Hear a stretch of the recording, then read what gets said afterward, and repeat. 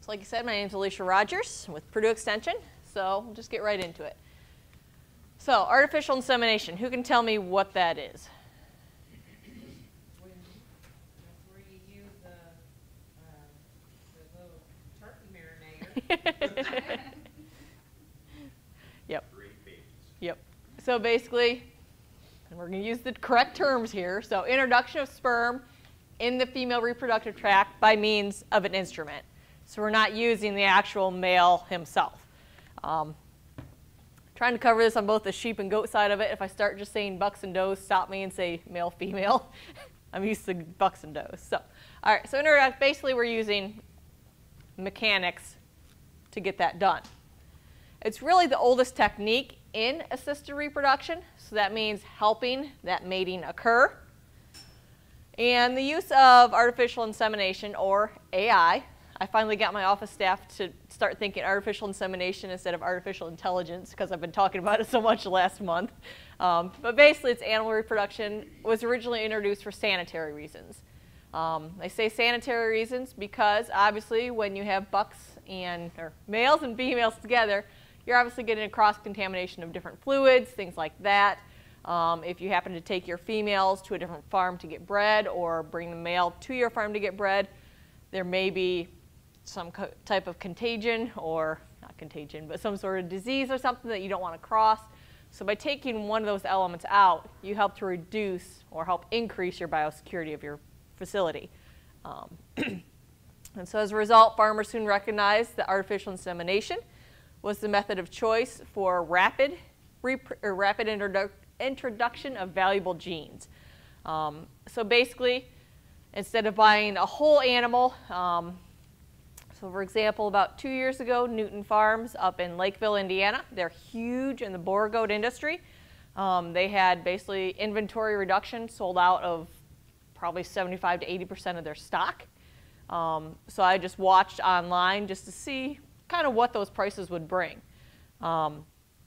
So on the doe side, they went from everywhere from about $500 up to, I think, about $10,000 per animal. On the buck side, I think one of the cheaper ones went for about $1,200.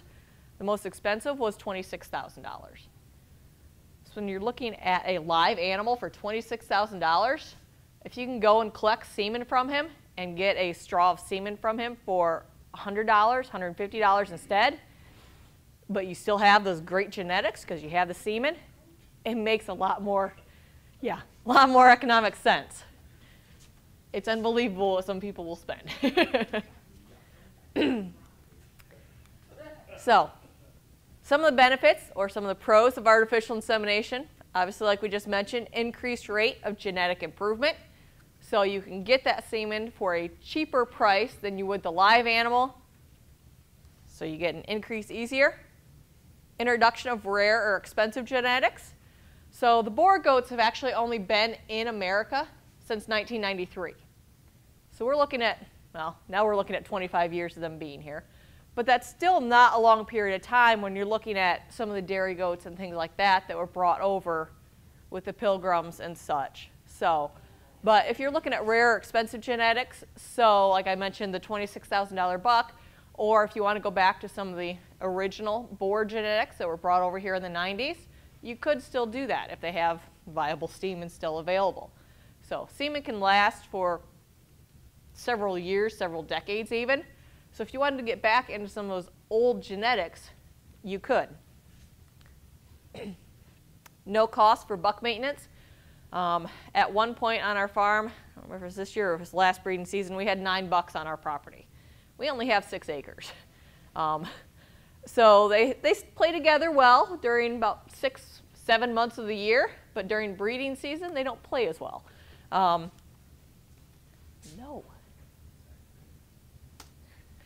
So obviously, when they're during breeding season and rut, things like that, they can get a little costly on gates and things like that.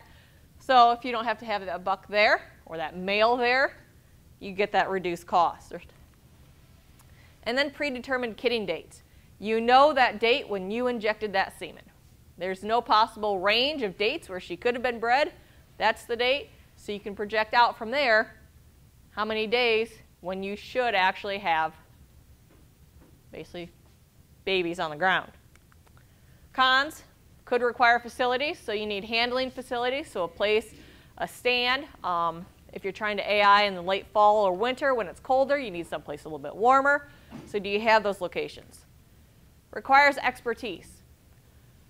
Yeah, anybody can go on YouTube and watch a video and try to figure it out there, but when you're getting it done correctly and properly, you really should attend trainings when you're looking at transcervical AI, which we'll talk about in a little bit, or the laparoscopic, which is the surgical kind. You really should have a vet or somebody that's expertly trained to do that so you're not doing something wrong. Requires multiple handling of animals. So on the buck side of it, or the male side of it, obviously you've got to handle them to get the collection done. The female side of it, if you're breeding out of season, you probably have to use some hormones of some sort. So you'll have to handle her to get those hormones done. Handle her a couple times to make sure she's in standing heat, ready to go. Handle her again when you're doing the insemination. So there's more kind of handling of the animals instead of just putting the male and female in a pen together. So next we're going to kind of walk through the various kind of reproductive tracts of both the male and female so you get an idea of where the sperm and the eggs come from in this whole scenario. So this is our example of our male reproductive tract here entirely. I think this is actually a steer, but it's the same general idea on sheep and goats. So we're going to start basically at the base where the sperm are produced, and that's going to be in the testes or the testicle. Male gonad, site of sperm production, and it's the site of that testosterone production. So if your buck's not really, or your male's not acting bucky, it may be that he has kind of low testosterone level, so you may need to get that checked out. Next on our list is the epididymis. I just like saying that word. It's a fun one to say. But that's here surrounding the testicle itself. So basically you have the testicle, the epididymis, and then the scrotum, which surrounds that entirely. So the epididymis connects the testicle to what's called the vas deferens, which is this long tube here coming out of the testicles. It consists of 3 parts, which is the head, the body, and then the tail that connects to the vas deferens. So that basically, once the sperm is basically produced in the testicles, it then comes out through the epididymis and starts making its way through the rest of the reproductive tract.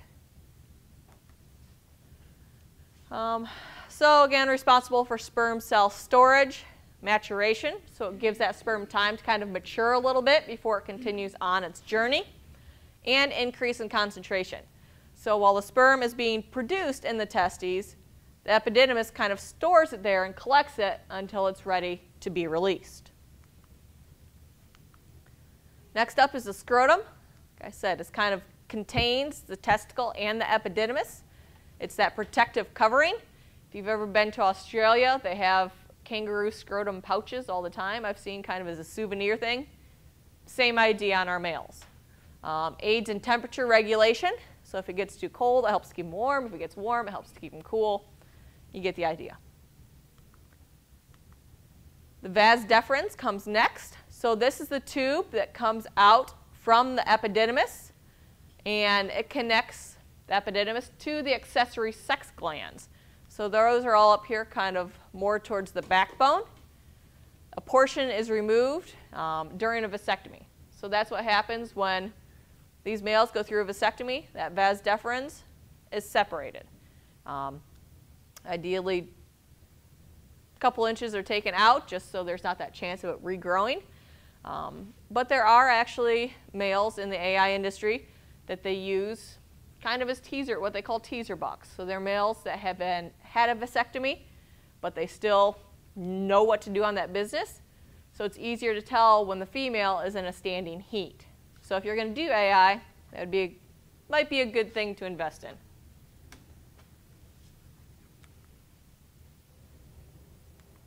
All right, so next we have our accessory sex glands up here towards the top.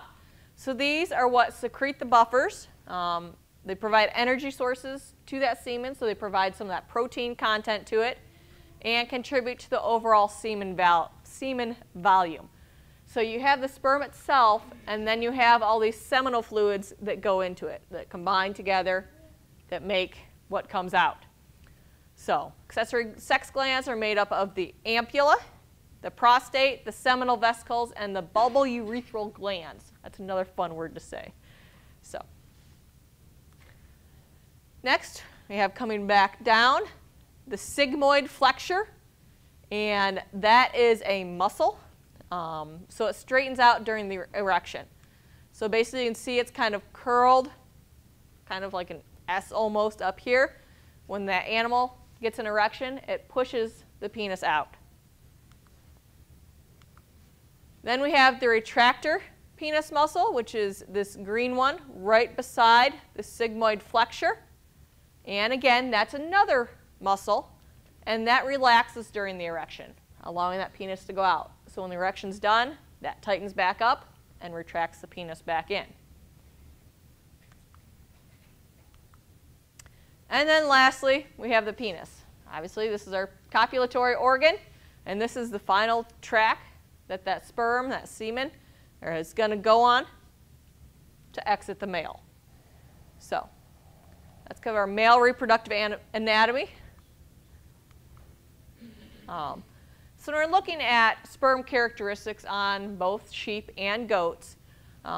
When they're being collected and evaluated, these are kind of some of the parameters that they want to look at with some of the averages for good working semen. So volume, they're going to collect it and kind of divide it up.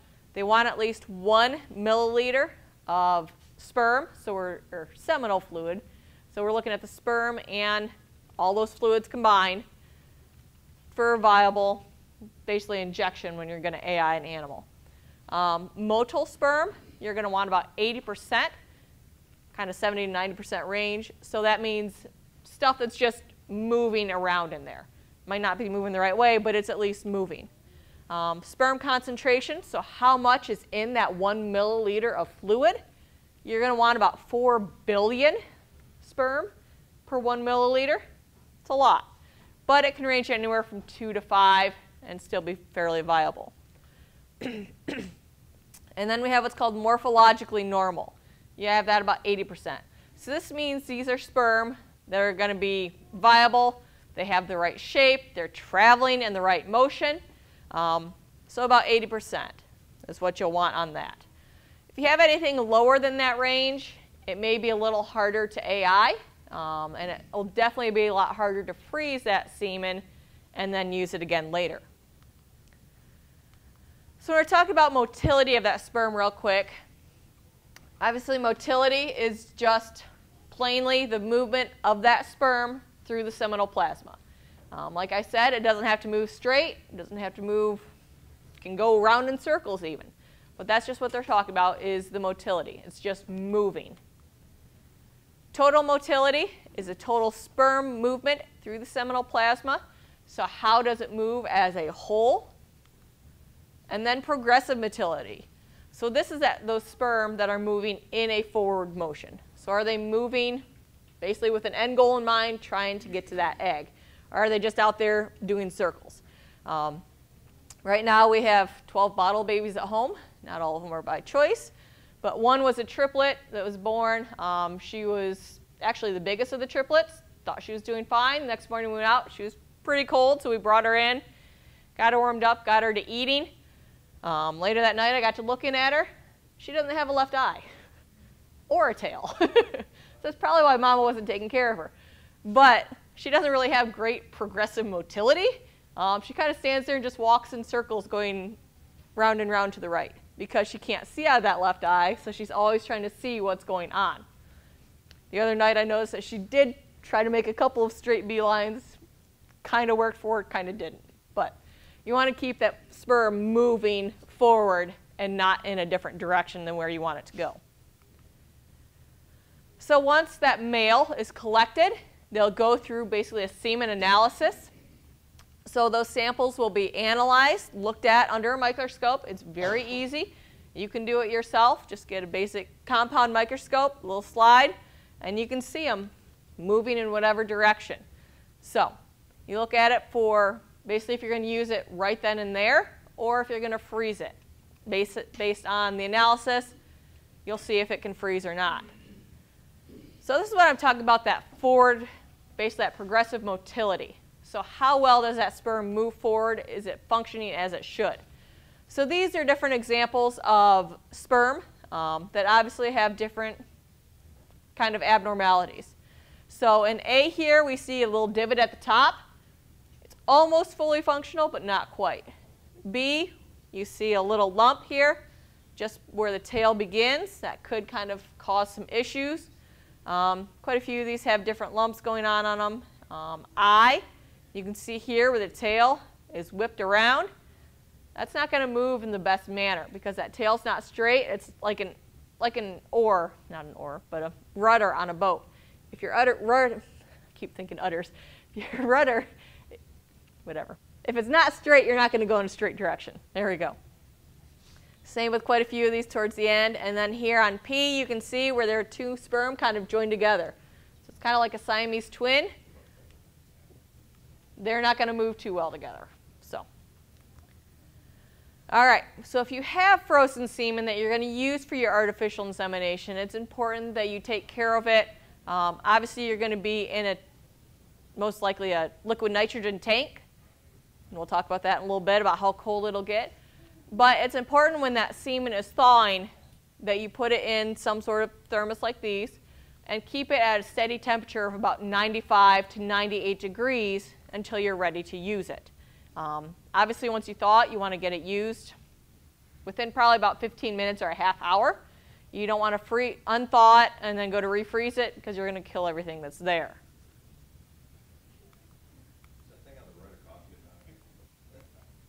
Kind of looks like it, but not.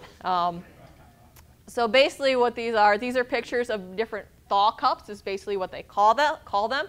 So you basically just put water in these containers and they heat up. It'd be nice for a coffee pot because it would keep everything at a steady temperature. Actually, it just holds water, so it's not too big of a deal at that point. So, but yeah, so these just hold water and keep it at that steady temperature to keep that semen viable until you use it. So, yep. So when we look at freezing semen, typically your best results, your most avid sperm, is going to be during the natural breeding season. So for most sheep and goat breeds, that's going to be kind of in our fall, kind of August to December time frame. You might be able to push it until about February. We do have a few breeds. I know some of the hair sheep and things like that can kind of breed out of season. But ideally, you want to collect that male while he's in season, while his sperm are the best.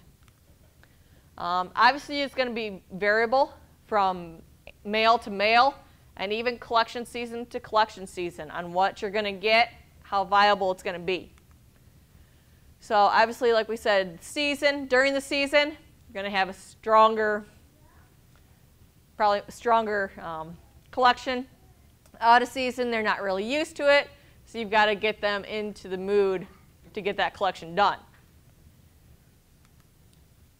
And then the individual animal, like I said, your different bucks are going to have different effects, going to collect a little bit differently. And then sometimes the companies that will collect that semen will use what's called extenders, so just to get a little bit more fluid in those semen straws. So it can be something like an egg yolk. It is natural. It can be used with that semen to kind of extend it, or a non-animal protein that won't react to that semen. So, and that's going to be variable as well. So like we said, the post-thaw semen evaluation. We said the semen is very sensitive to temperature change, mainly decreasing. So once you get it warmed up, you want to keep it warmed up. Otherwise, once it starts getting cooled back off, some of that semen can start dying off.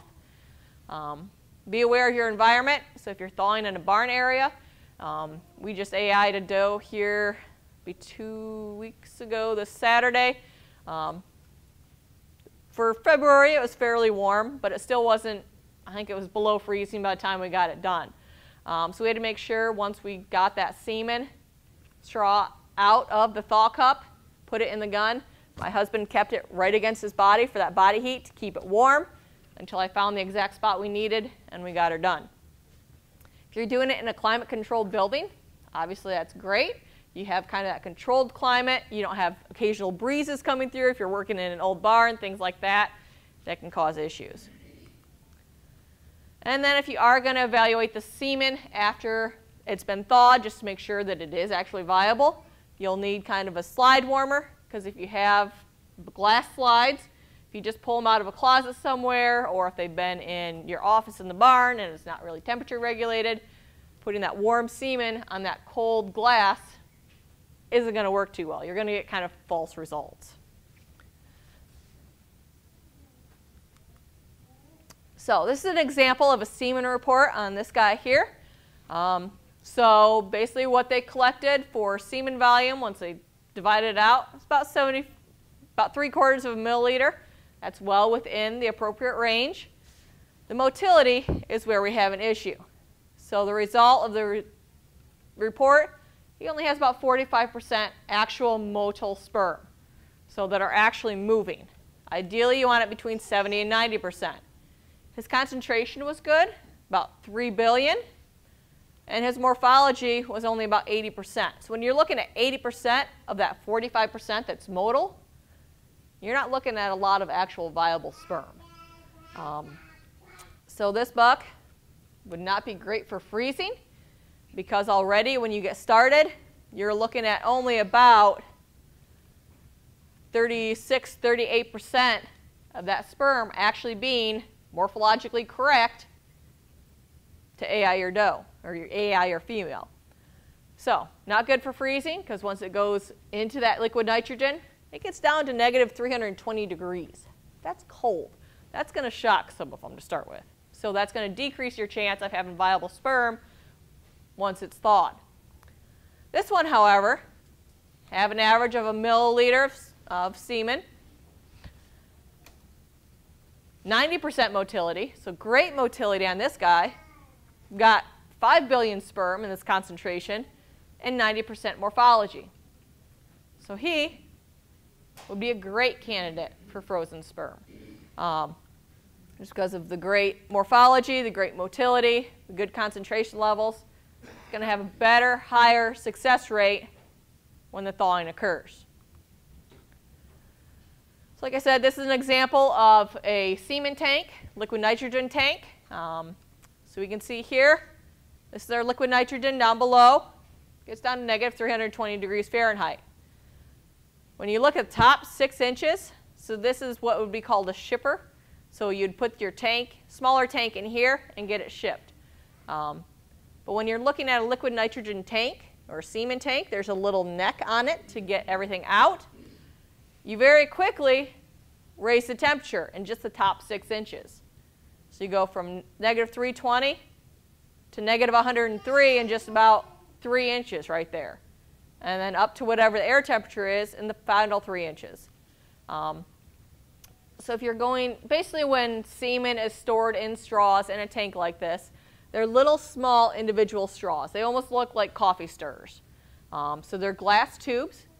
And then on the outside of those is identified which buck it was when he was, or which male it was when he was collected and who did the collection. So that's all on the outside of that straw. A little bit difficult to read occasionally if it's not done quite right, but all that identification is there.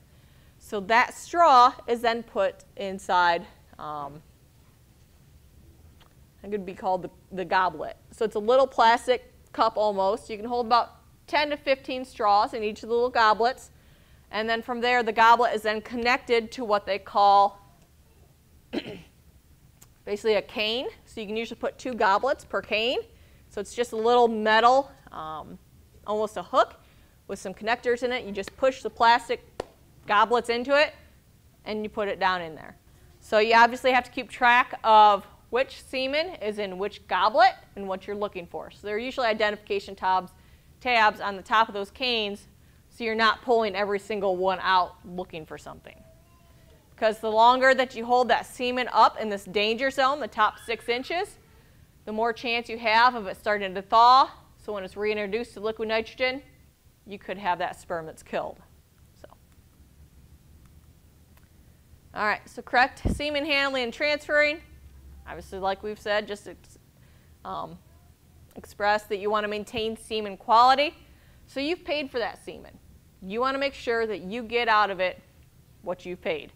So like I said, they have very small surface area. They're basically the same size as a coffee stirrer.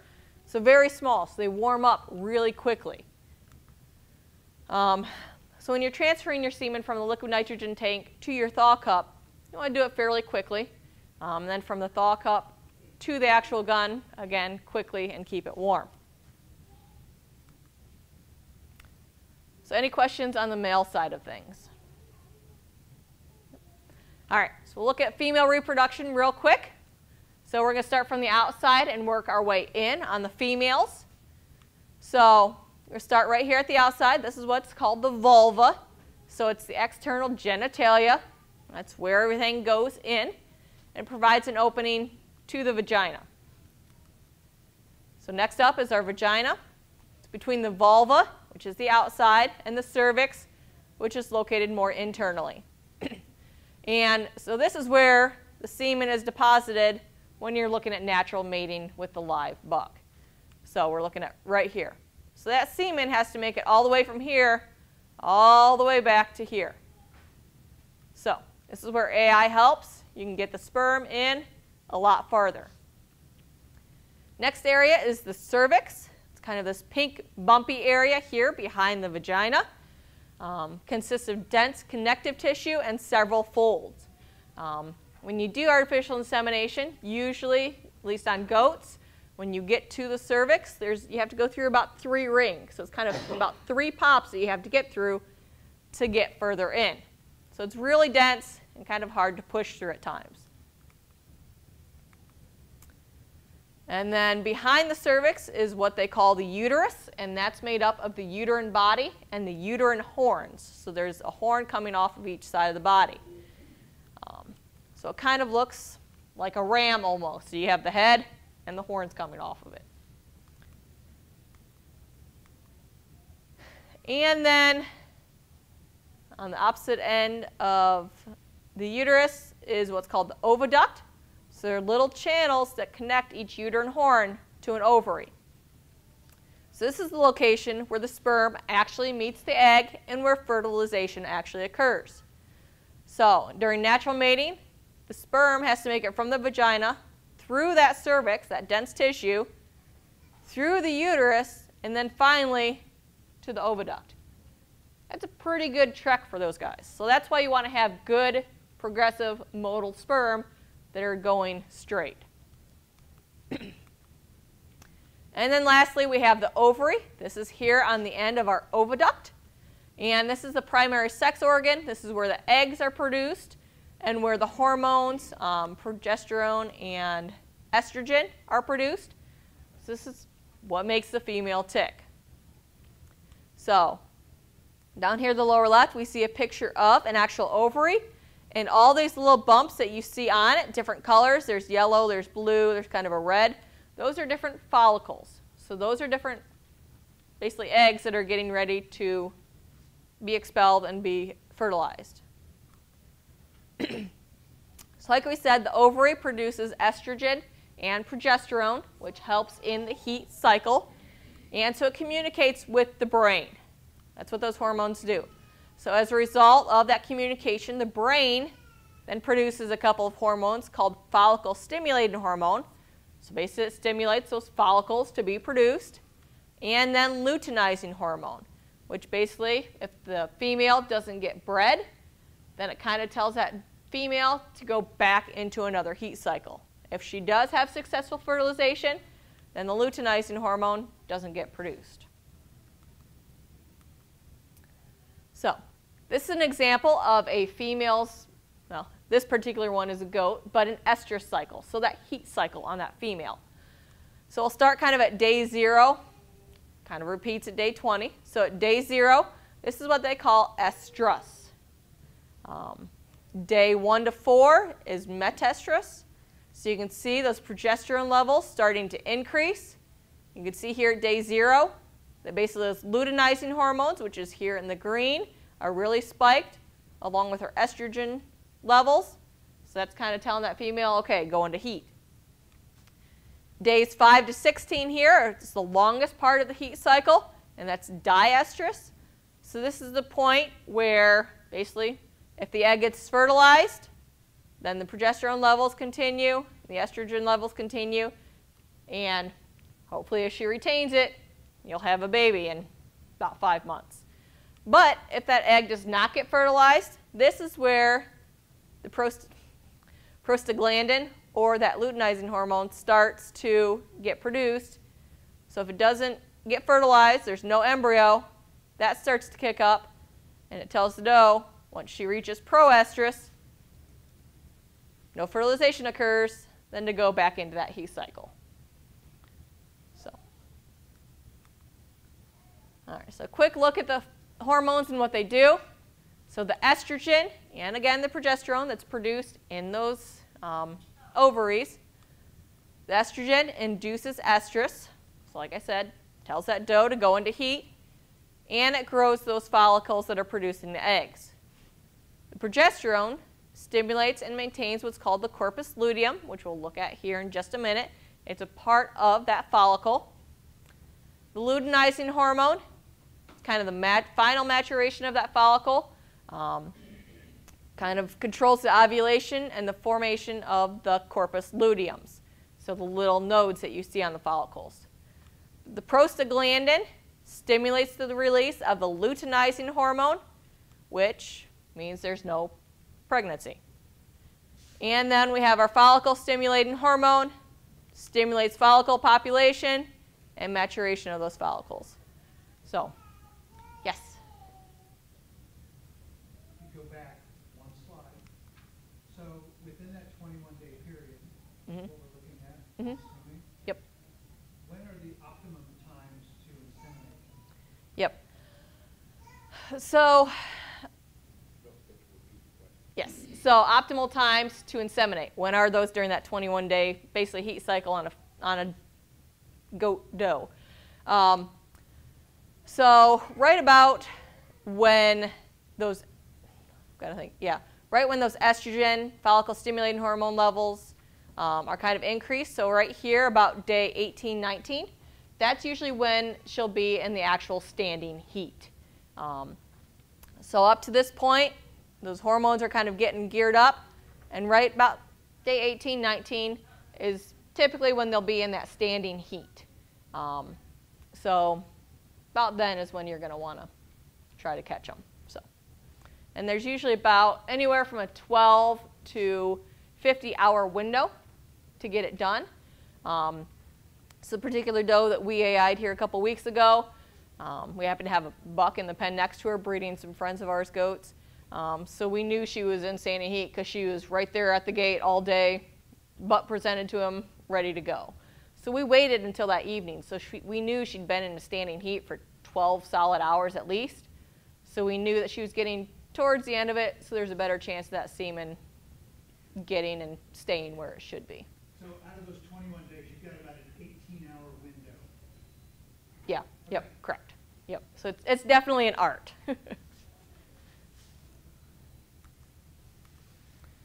So back to the follicles. So these are all the follicles as we look at it during that estrus cycle. So from those ovaries, you can kind of see this is kind of the heat cycle. So you've got these are the corpus luteums. So the lumps that you see here, different sizes, those are the corpus luteums that we talked about. So these are where those eggs are located. So they look kind of weird, but as the eggs get produced, those corpus luteums get produced, they grow. And so basically at this point, so we're looking at about day 12 to 14. If those eggs didn't get fertilized back in the oviduct, then it's going to tell the follicles to go ahead and keep producing more eggs.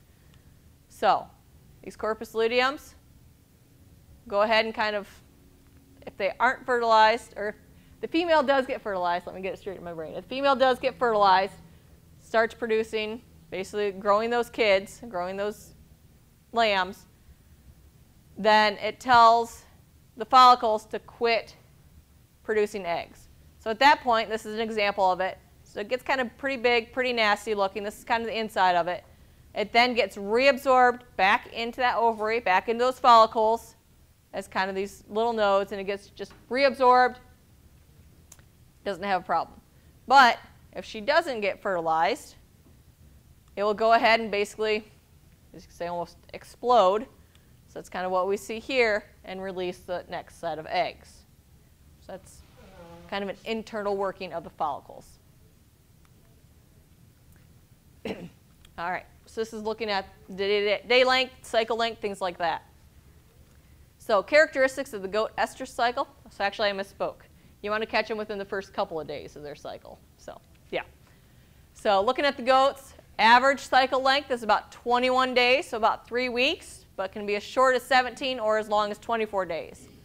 The actual duration of that estrus, so that beginning part of that cycle, is going to be about 30 hours on a doe, but can be as short as 16 or as long as 50. So ovulation is just shortly after that estrus cycle. For sheep, we're looking at only 17 days for that heat cycle. So a lot shorter time span, but it also lets you know a lot quicker if you got her bred or not. And then duration of the estrus, again, about 30 hours, 16 to 15 is the range. So we have kind of 5 key factors to successful artificial insemination.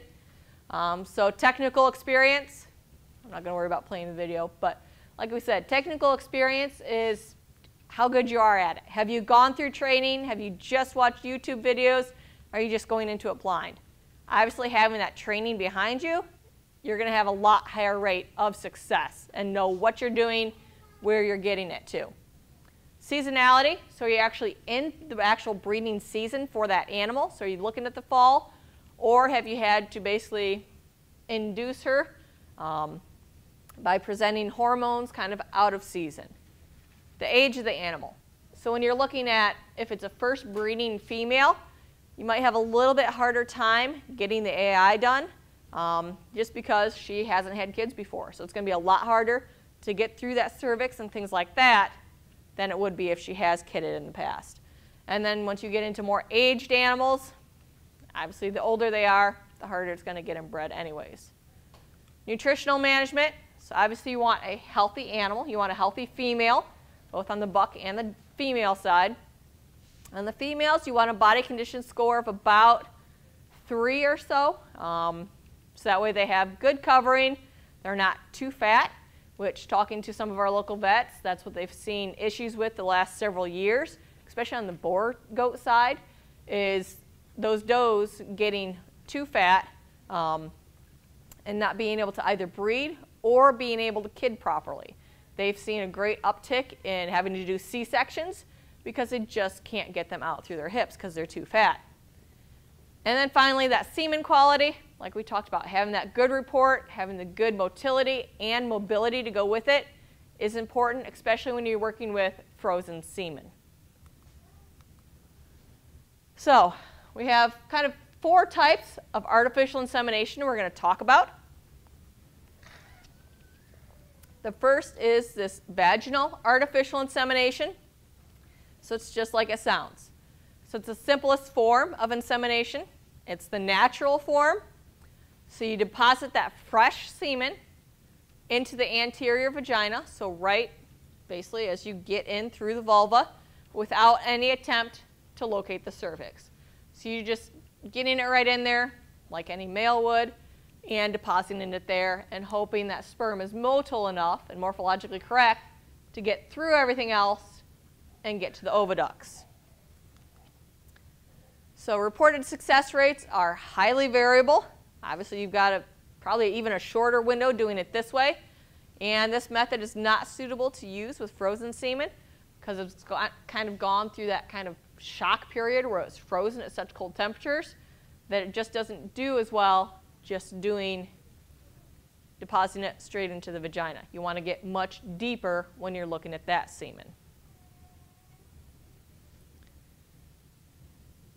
Next type is called cervical artificial insemination. So this is another, what they refer to as cheap and relatively easy method of insemination. So this is where you locate that cervix. So that pink area behind the vagina, all that dense tissue, so you locate that. So when you're looking at small ruminants, you're going to go in with a speculum. So it's basically a small plastic tube that you go in that you can look through. Obviously, not quite the same as cattle. Cattle, you can just kind of feel your way through and find it that way. With sheep and goats, you actually have to look for it. So usually you have a light source on it so you can actually see in there because it's dark otherwise. And the semen's deposited into kind of that first fold of that cervix. So you just get to the cervix and you just kind of deposit it right there so you can kind of help direct it a little farther. But you're not getting any further into that female. So conception rates are better with this method because obviously you're getting it that much closer to those oviducts to where that fertilization actually occurs. So fresh or chilled semen are best, but it's still kind of low with that frozen or chilled, or frozen and then thawed semen.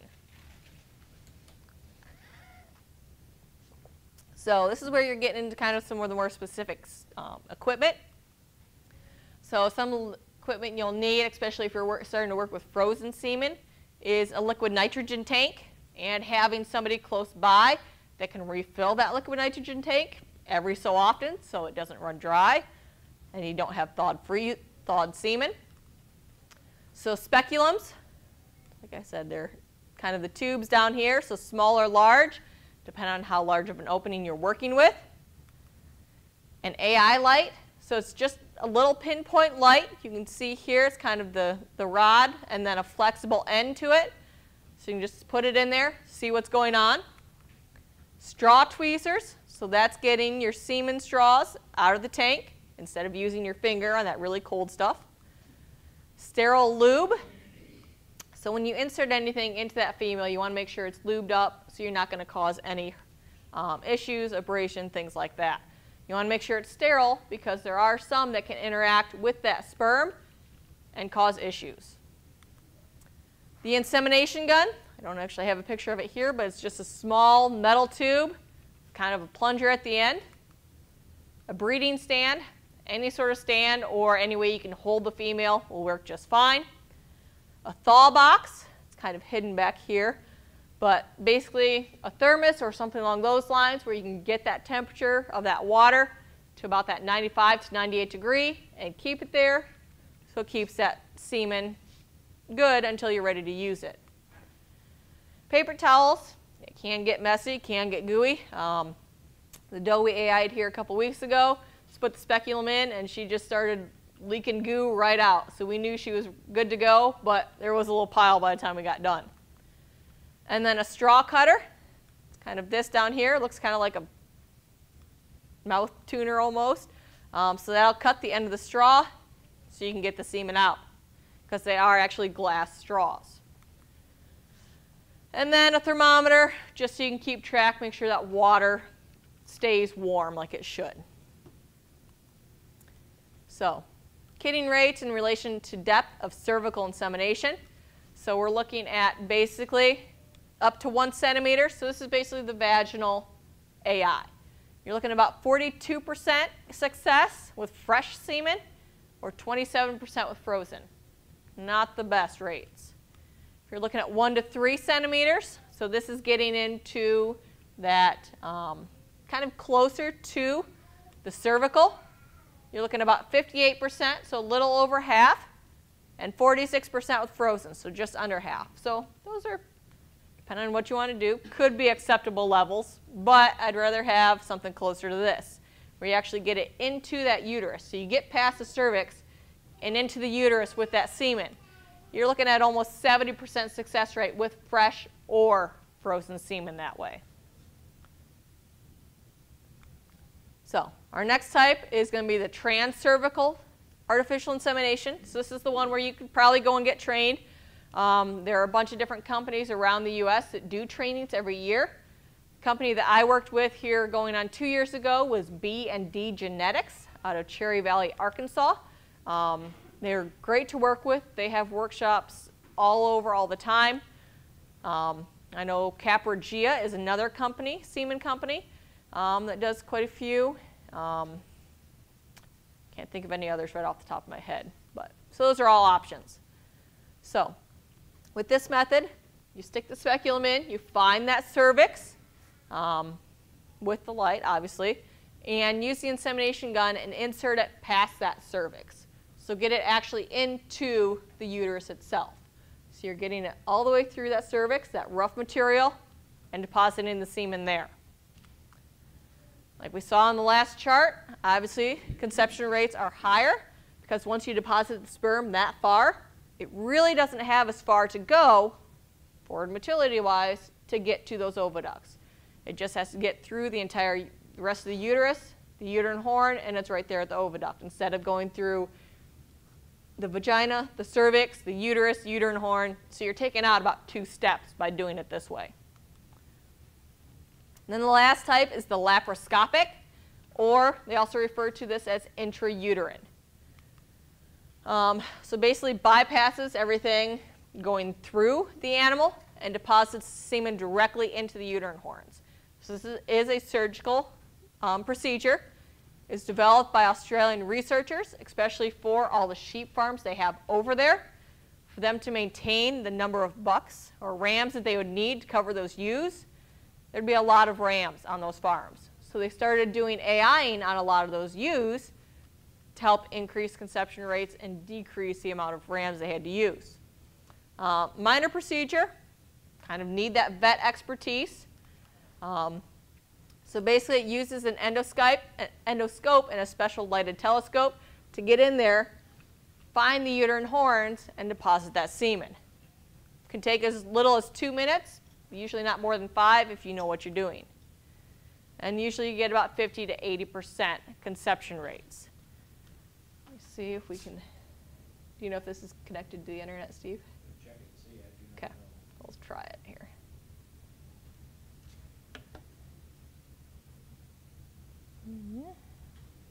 Let's see. Yep.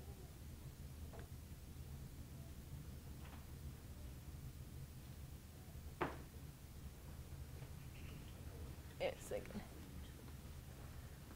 Looks like it's transferring, so. Yep.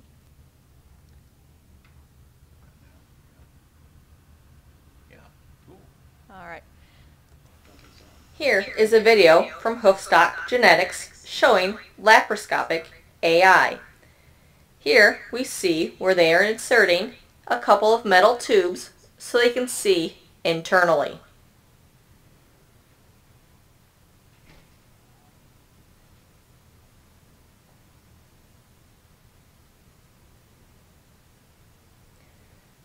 This portion shows where they are inserting the tube for the camera so they can see inside to the uterus and uterine horn.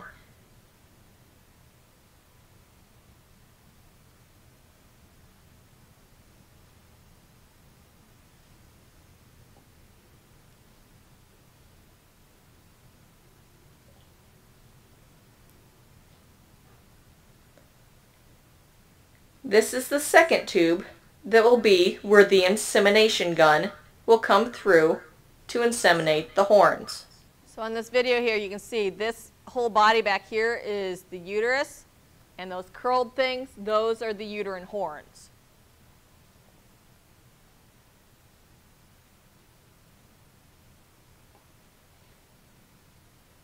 This is the insemination gun, and you can see as they insert it into the first uterine horn to inject the first round of semen.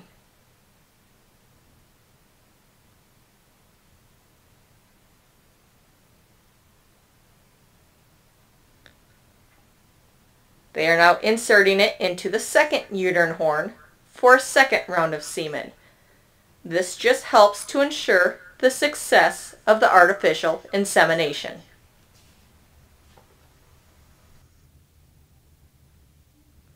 All right, so it just kind of gives you an idea of how the laparoscopic procedure done.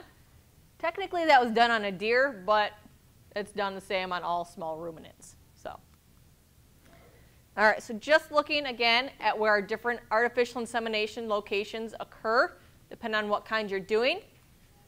So like we said, the natural or the vaginal artificial insemination is all the way towards the exterior. Our cervical is getting here, depositing it right at the cervix itself. The transcervical is getting through that cervix into the uterus. And then the laparoscopic or the intrauterine is going directly into those uterine horns. So you can see, like we said, from that chart, the farther in you get that semen deposited, the higher your success rate is going to be for your kidding or your lambing season. Looking at the fresh versus frozen semen, optimal time for insemination with non-frozen. So basically you've collected your male, you're going directly to the female. It's going to be about 12 to 18 hours after the onset of estrus, so after day 0. Insemination should be done within about 2 days or a little longer after a CEDAR is removed, which is basically a hormone implant that's put into that female to help basically bring her into estrus. So you're looking at 48 to 60 hours for intrauterine insemination. If you're using frozen thawed semen, yes? How long are you leaving the CEDAR in? Depends on who you talk to. So if you're using it kind of in season to sync your does, so you can get them all done kind of at the same time if you have some huge event coming up, you can do as short as 11 days. But most of the people I've talked to or looked at are looking at 14 to 16 days typically. And out of season, you would say 14 to 16 or Yeah. even longer? Yep. Go towards that 16, if not a couple days longer if you're doing out of season breeding. Yes, yep. So we're looking at how long should CEDARs be left in that female. So in season, you could do it as short as 11 days. I like to leave it kind of closer to the 14 days just so 2 weeks is an easier number to remember than 11 days. And are you giving any shots with that or just? Yep. So normally with the CEDAR implants in terms of shots to be given, there are a couple different procedures that people follow. You could use PG600 or Ludolase or a combination of those two. Depends on how much money you want to spend. The PG600 can get a little expensive. We had bought in a bottle for some does that we provided for that AI clinic. Didn't know we could actually freeze it afterwards, so 2/3 of the bottle went to waste because once you get it open and get it used, you need to get it used up quickly. Luckily, a friend of ours is a big pig farmer, so they always have it on stock. So if we need it, we could use it there. But if you just go on and Google Goat AI or Sheep AI, hormones.edu or .gov or whatever, so you get a reputable source, there are different types that you could use. So. Everybody disagrees though on what they're Yeah. doing, so just curious. Yep. I kind of like that 14-day rule of thumb typically. So. All right, and then looking at kind of our fresh versus frozen semen, looking at that pregnancy rate. So if you're looking at frozen and then thawed semen, the orange is going to be no cervical penetration. So you're looking at only about 15% success. So that's just doing the vaginal or just barely that cervical artificial insemination. So you're not looking at very good success with frozen thawed if you don't get it in to that cervix or past that cervix. Once you do that, it increases to about 60% success. When you're looking at fresh semen, so it has not been thawed or frozen yet, no cervical penetration, so more of the natural or the vaginal, you're looking at about 40% success. When you actually get it past the cervix, you're looking at about 75% success. So like, yes? How does the two of those compare to exposing them for naturally? I would say it would be pretty close to the fresh semen. Wouldn't be higher? With the natural mating, you'd probably have a little bit higher success rate because obviously he has a little better chance of knowing when she's actually in heat. He's in with her basically 24/7. So there's a better chance because he can hit her so many times over a course of so many hours. So there's a better chance with the natural cycle than with the AI, but the fresh is obviously has a little bit more success. So. All right, and then real quick, just some record keeping things to remember. So when you do artificial insemination, these are some good things to keep track of. Records are always good anyways, but artificial inseminations, you obviously have the date, so you have an idea of when you're going to have babies. What semen it was you used, so if you're actually registering the animal, you have all that information. So post-thaw examination, if you examined it, kind of what did you see? How far did you go in? Did you go to the transcervical level? Did you just do the vaginal? Did you get to the cervical? And then any other things you want to keep note of. And then just breeding records in general. We just started keeping closer tabs on our breeding records in the last about 4 years. So these are all things that we keep track of, especially birth weight for us. With having the number of bucks that we did, knowing which ones usually gave on average a lower birth weight helped us when we put them in for our first freshening does. So those does that hadn't been bred before, so it's a little bit easier on them in theory. Granted, you always have those outliers where you'll have 10 or 11 pound kids, no matter which animal you're going to have. But on average, we've gotten a pretty good idea over the last few years which of those bucks is going to throw a little bit smaller kids. So we'll always put, if we can, if it's not related to them, the young does in with them, so it might hopefully be a little bit easier birthing on them. So with that, do we have any questions at all? I have lots of questions. Okay, Mike. So you gave me this kit here, this nitrogen tank, speculum, AI light, straw tweezers, all that good stuff. How much is that? Yep, so an average artificial insemination kit, there's several websites you can get it from, but you're going to look at about $180 to $250 for everything but the liquid nitrogen tank. Semen tanks can cost anywhere from, if you get a good, viable, used one, you could get them as cheap as $250, but you want to make sure it's going to hold that liquid nitrogen, all the way up to $1,200, depending on what size you want and things like that. Luckily for us, we have a semen dealer 2 miles down the road from us. So we had emergency where semen we got this fall, thought we had a good viable tank from a friend of ours that we traded for some other stuff. Ended up that it did not hold liquid nitrogen. We put it in one night, and the next morning we checked, and there was nothing left. So luckily he had a good used one available for us that we were able to pick up that night when we were getting the semen. So you want to make sure it's a good tank. A lot of times they might store those tanks for you, just so, obviously there's going to be a storage fee, but so that way they've got it there and got it covered.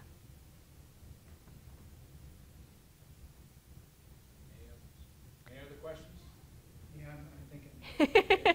Mike's process. Sorry. Mike's going to be on our panel this Mm-hmm. afternoon. Yeah, don't scare him away. Yeah. Don't scare anybody away. So then, okay, the first thing I looked at, and I'm just honest, I say what's on my mind, I'm sorry. Nope.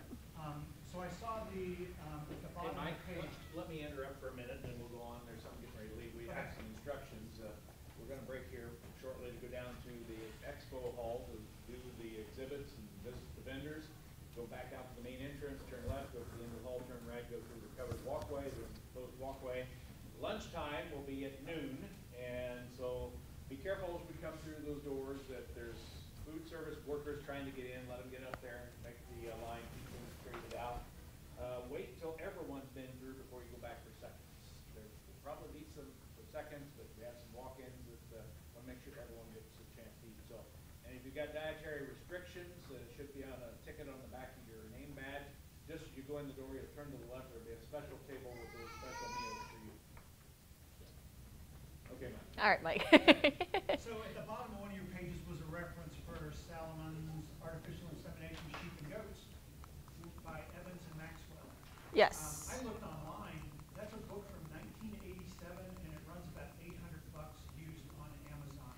Yeah. Is there any newer research that's been done on AI and sheep and goats? I mean, there has to be a better resource or a newer resource, I would say. Yep. So the one reference that was made, the AI of Sheep and Goats by Evans and Maxwell, fairly expensive book. Yeah, there's a bunch of research out there.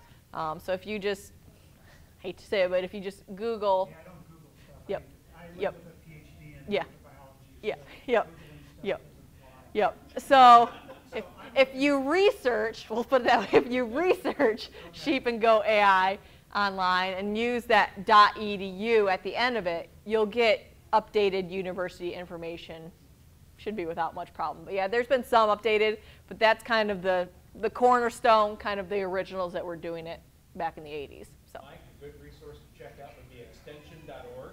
yeah, yep. And extension, extension.org, which is a site that the land grants across the country all put information into. So it will be the research-based stuff you're looking for. Yep. So that website was extension.org.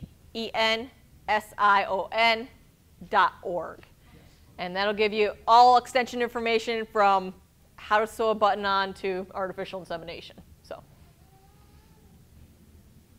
yes.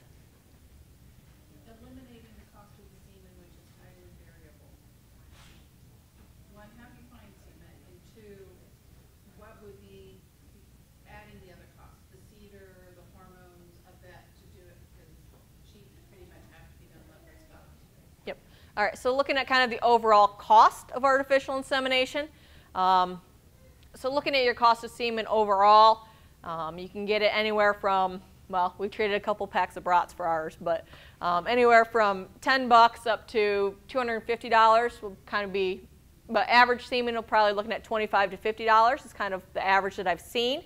Where you can get the semen, like I said, there's several companies out there. Right offhand, Capragia, C-A-P-R-A, capital G-I-A, is one fairly large small ruminant company. That B&D Genetics out in Cherry Valley, Arkansas is another one. There's several others that aren't coming right to mind right now. But again, if you research sheep and goat semen, frozen semen, you should be able to find a few companies. But I know Capragia is probably the #1 dairy goat semen holder in the U.S. right now. So if you're looking at dairy goats, they would be who I'd go to start with. So, and then looking at the overall cost of AI, a bag of cedars, which I think contains 20 cedars maybe. Trying to remember how much that was. I think it was about $1 a cedar maybe, so about $20 for that pack. I think I'd have to look it up again. When you're looking at the PG600 and the Ludalace, obviously the size of the bottle is going to make a little bit of a difference, but that PG600 was, I think, close to $90 a bottle. So that was the most expensive part of it for when we did it for the workshop. Ludalace, a little less expensive. I don't remember what it was the last time we got it. But when you're looking at the overall dosage, the cost of the semen, the cost of the equipment, if you're looking at just doing one animal alone, that's all you're doing, you're going to look at probably about $300 for that animal. But when you spread it out over 10, 15, 20 animals, it starts to get pretty reasonable at that point. You're looking at maybe 10 to 15, well, you've got the cost of the semen in there, so $50 to $75 an animal on average. But once you get that AI equipment basically paid off, it gets a lot cheaper at that point. So, but that's using all the hormones and things like that too. All right. We've gone over a little bit, but that's okay. We're in a break period anyhow. So thank you, Alicia, and we'll be back here at